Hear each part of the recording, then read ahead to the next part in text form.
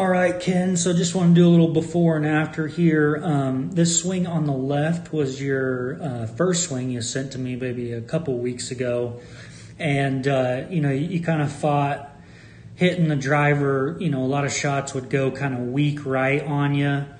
And so you'll notice here the reason why that was is just because, transition is a little over the top. And you're swinging kind of outside to in, and club face is kind of open there, hitting across the golf ball, and then you can see here the finish is kind of low. It's kind of low below the plane line here.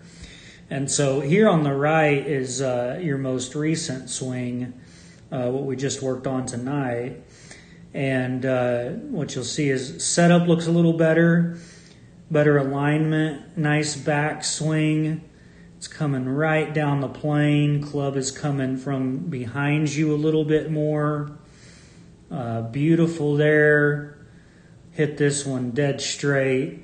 And I love this on the way through. Kind of tough to see here, but that club shaft is planing right through the shoulder blades, which is perfect. So we're right on track, man. Just a couple weeks and we've made some big changes.